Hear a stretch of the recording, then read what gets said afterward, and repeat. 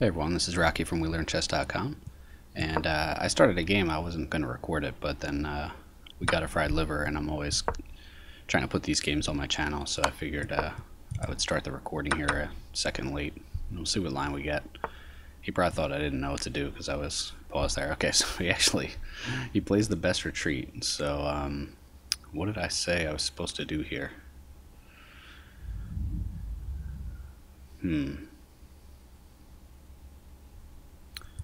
I think you pretty much always kick this knight, although maybe, did I say bishop b7? Yeah, I think this was what we looked at the end of that recent video. I don't want to trade pieces, and I don't want to, if he takes,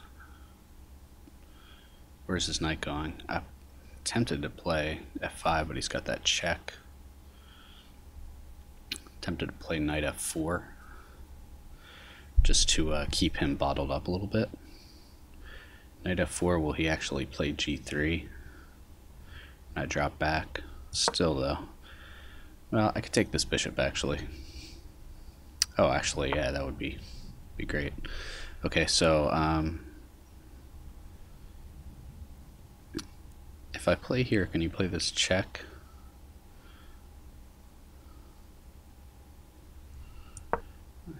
I have g6 there. This is going to be really wacky. I could have actually played this check right away. I wonder if I should do it now. Check, king f3, and back.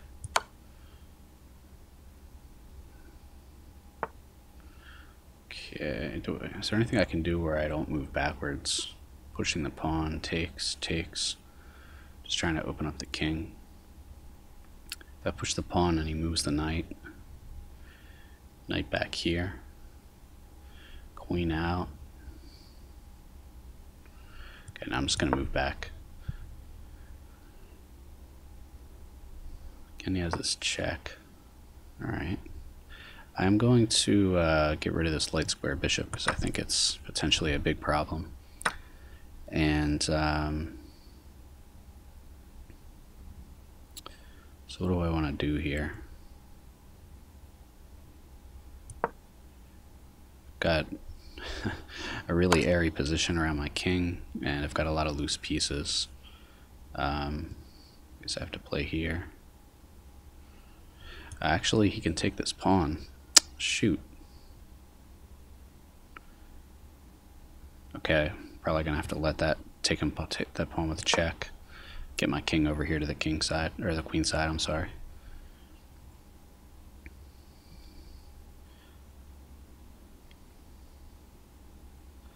Probably even taking with the knight is good, although maybe queen here.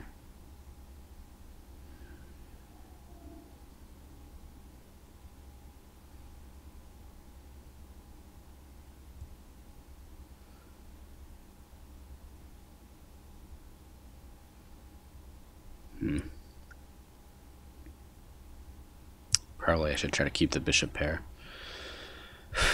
He has checks here.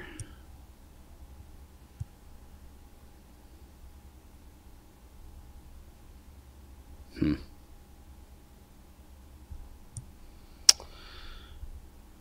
is bad. This is bad.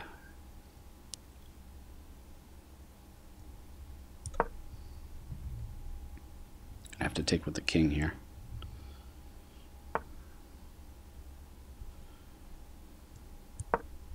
He gets this with check. Yeah, that was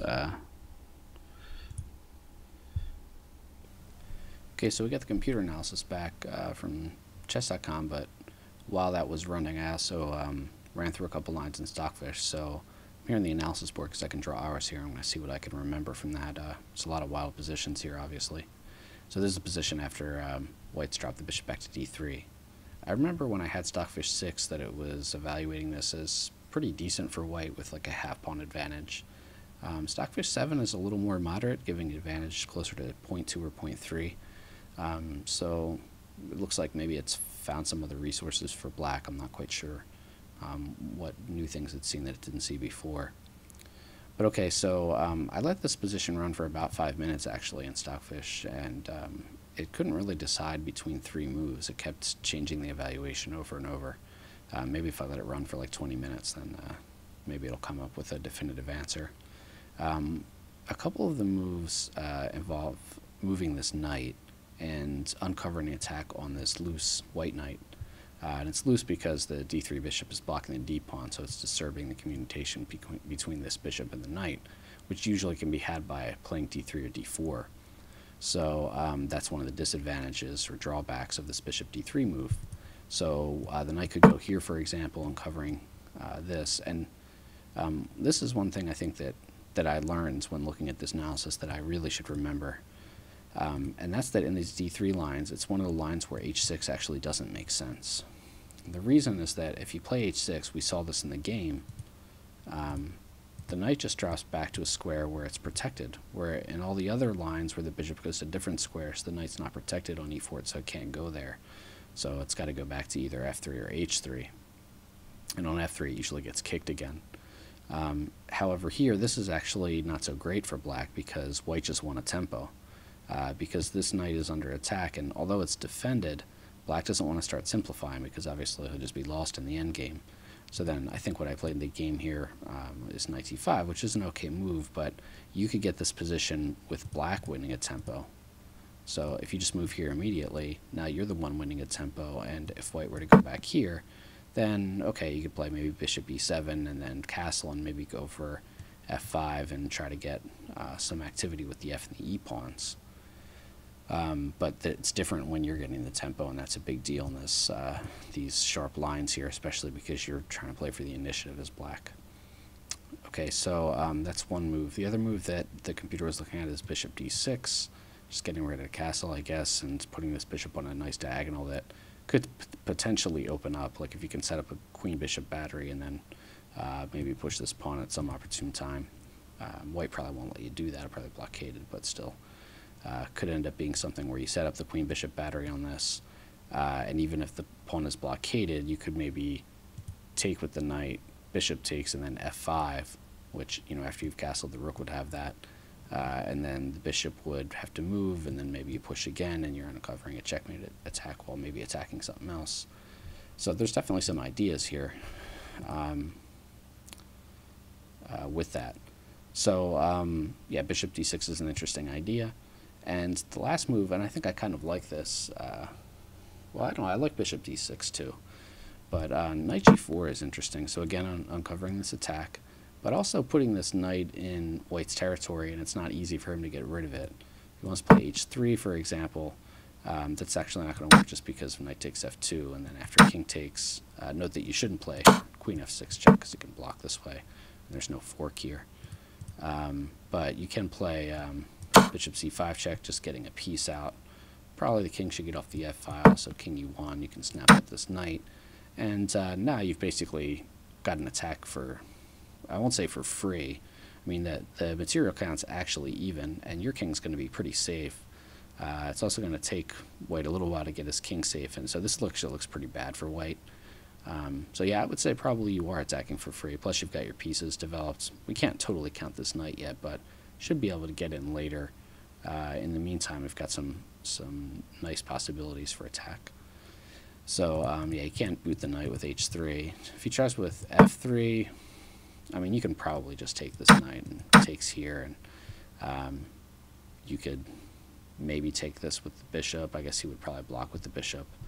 You could probably play bishop c5 just to stop the king from castling. If something like queen f3, you can play this check. If he tries to do this, you can just take. And I think after the simplifications here, the material's even. Black does have this compromised queenside structure, but he's got a pawn majority here on the king side, plus he's going to be able to get his remaining pieces active a little bit quicker than white, because white's still bottled up with this annoying sort of way that he's blocked in his center pawn, and it's going to be a little bit awkward for him to develop. Probably take him a couple extra moves than it should.